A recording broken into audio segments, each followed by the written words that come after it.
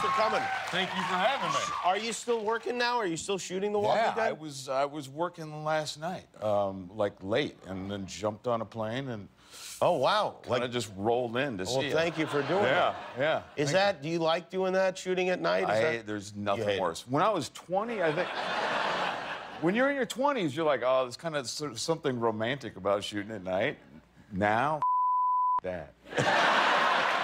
It's just, it's brutal. You know, one day we're on the show and we start work at like 4:30 in the morning. We got to get in there to, you know, whatever, get bloody and all that kind of stuff. And then, like, the next day, come in tomorrow night at 6:30 p.m.